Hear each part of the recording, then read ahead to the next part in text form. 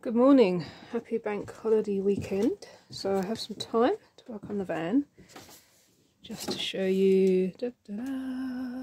Passenger seat is done to match driver seat, and the fix for the seat belt is on.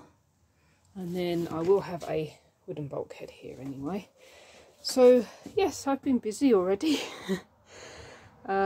Yeah, in my lunch breaks I've been sawing up bits of wood during the week.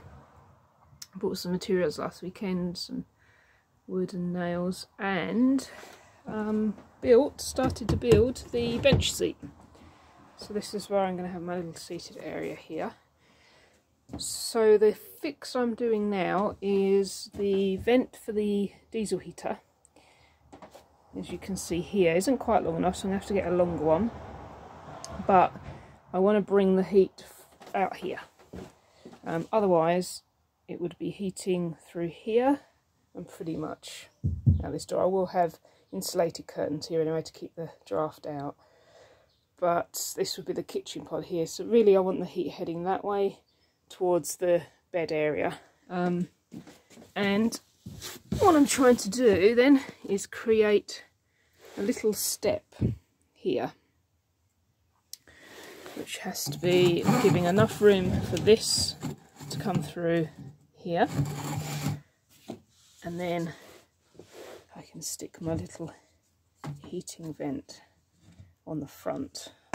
So the idea is that I've already measured this out, but that would be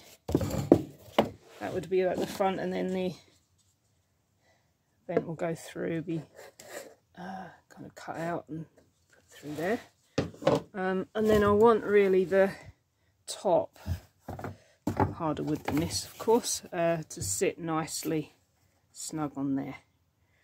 So I want a step that's not too deep that it's going to take up a lot of space, but actually will be useful because this is a little bit soft here.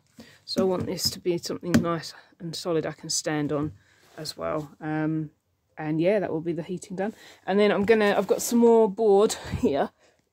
So I'm just I need to get a little bit more wood to go along the bottom sides, and then from this side, this stuff will attach. And then the idea is I'll paint the boards white and leave this varnished, so it's wood and white look. And yes, I've got to do that, nip down to wicks. And yeah, that's just to show you what the step so far looks like that I've been measuring out.